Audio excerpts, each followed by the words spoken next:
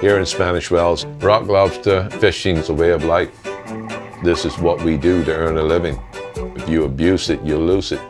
And so we try our best to pass on to the next generation of fishermen that come along. Red Lobster's been sourcing rock lobster from the Bahamian Spanish Wells community for over 30 years. Because of our size and scale, we can use our influence to drive change. So we partnered with World Wildlife Fund to support fishery improvement projects in the Caribbean.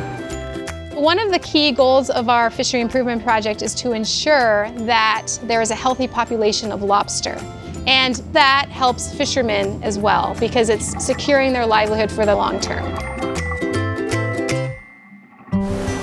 My name is Pinder, and I'm a 7th generation fisherman with my sons becoming the next generation.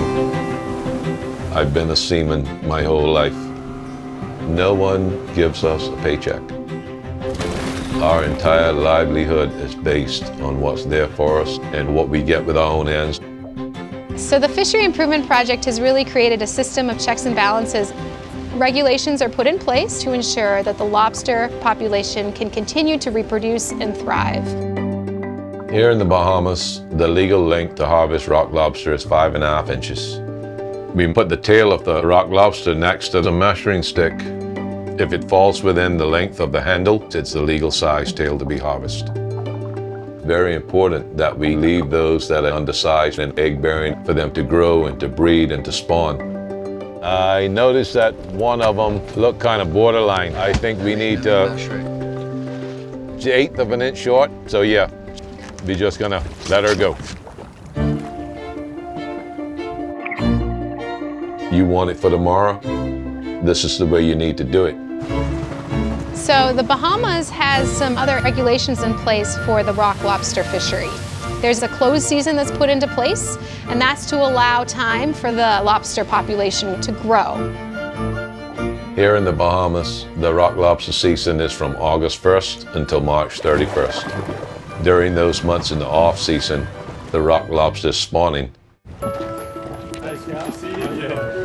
My nephew is Thomas Pinder, the son of Chuck Pinder, and together they are two of the most sustainable fishermen on Spanish Wells.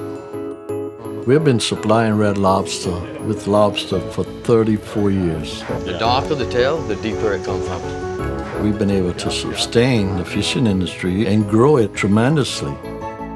The Bahamian rock lobster fishery is an exemplary fishery.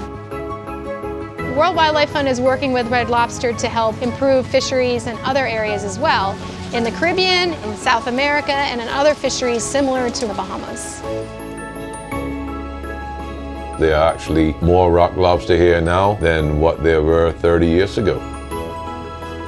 As long as we practice these sustainable ways of harvesting, there will be a future for rock lobster fishing.